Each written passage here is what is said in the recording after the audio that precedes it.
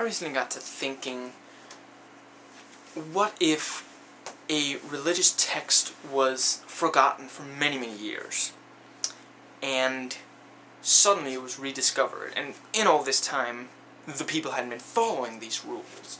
They had no idea about the content of these religious texts, and because of changes in language over time or something, or just, you know, mistranslation, whatever, the translation came out with the rules changed, sometimes reversed.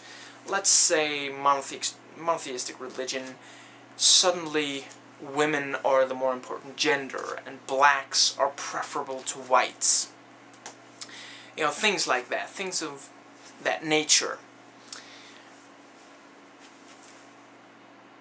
I wonder, wouldn't it work just as well, in quotes, as before, you know, as when the rules were followed as written? I would guess that the people would just follow these roles.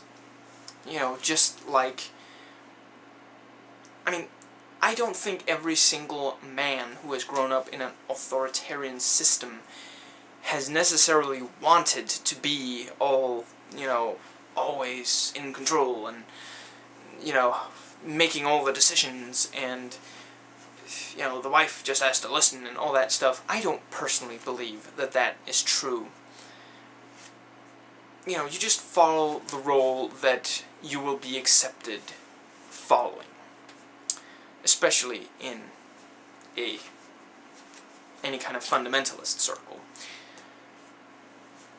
I don't know if any psychological studies have been made on this, have discovered any at least. But I think it's worth exploring. I think it doesn't really make a difference if it is this or that skin color, or this or that gender. I mean, I can understand why men were selected. Now, before you burn me in effigy and, you know, think I'm male chauvinist pig, what I mean is, you know, just going by, you know, evolution and the way we originally had to live with, you know, using nature. Not that we don't still, even though a lot of people won't admit that. Man was the one who hunted, while women had to stay behind and basically take care of the children, whether unborn or born. You know, whether they were pregnant. Someone pregnant can't hunt, obviously. So the men were kind of the ones who made the quick decisions. They were the ones who decided, where should we live right now? You know, because the women basically just followed that. They didn't really, you know, there wasn't room for the woman to suddenly say, no, I think we should live over here instead. You know, it's the man who makes this decision, and, you know, it's the man who recognizes all the different signs of nature. It's the man who interprets. It's the man who finds, you know, something left behind from an animal that they could maybe hunt. So it makes sense that he's the one in charge. But today, there are women who rule, and who do so quite well now, you know. The idea that you need a man to rule, no, it's been proven that you really don't. And I think one of the big, at least,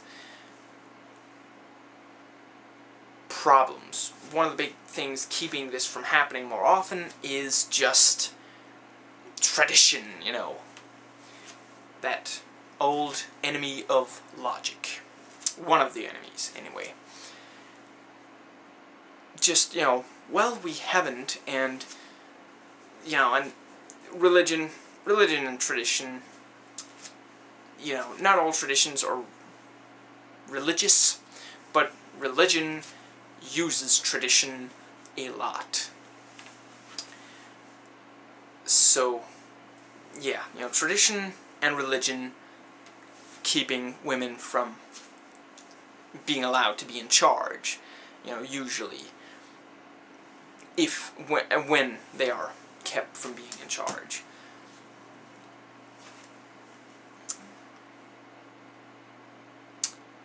But yeah, I think I have made the point that I wanted to, so farewell.